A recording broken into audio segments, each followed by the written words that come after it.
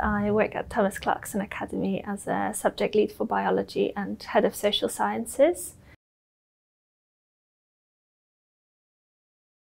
I think it's really important for teachers to carry on developing beyond their initial teacher training.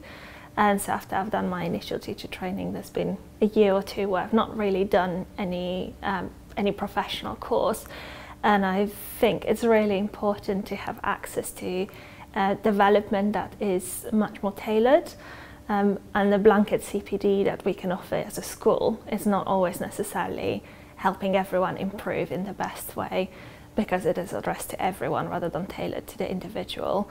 So I wanted to do the Chartered Teacher programme to help me improve in my teaching, especially as I move towards the middle leadership roles. I wanted to make sure that I'm still continuing on working on my day-to-day teaching practice and having that accreditation from the professional body.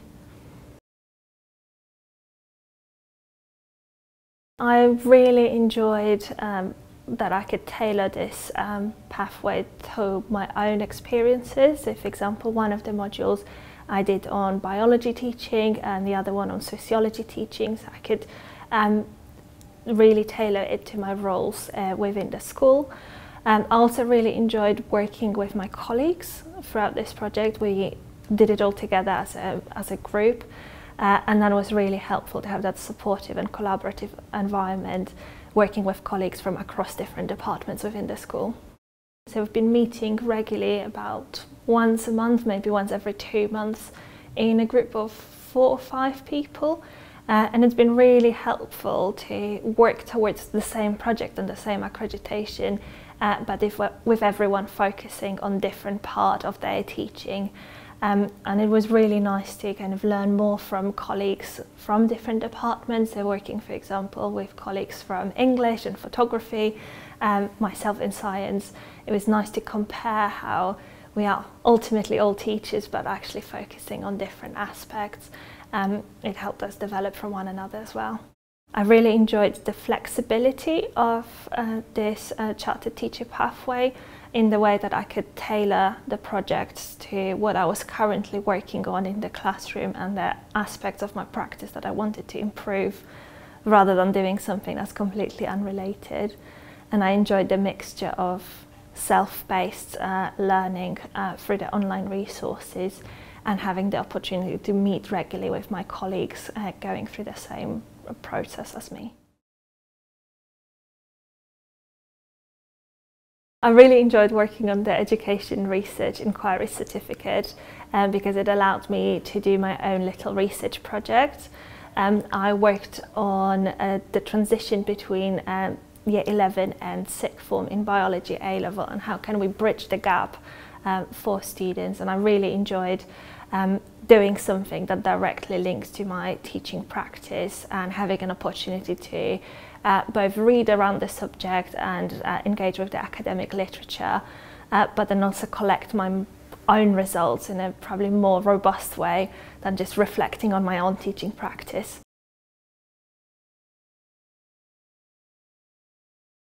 I think it's really useful and really important that this career development comes with the accreditation from the professional body of Chartered College of Teaching.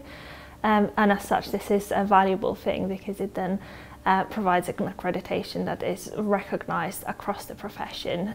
So if I was to change schools or move on with my career, this is something that I would definitely be referring to on my CV. I'm actually moving on to a new role in September as Head of Science, and it is definitely something that I've also mentioned at my interview, and I think it played a part in me getting the role.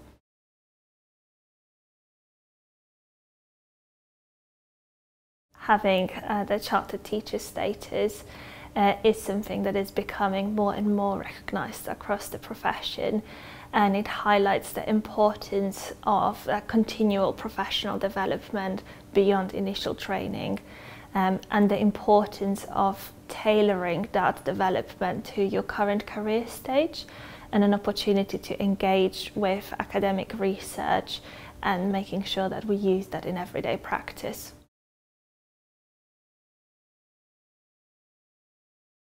I think for me the biggest learning is just highlighting the importance of continual reflection on your everyday practice.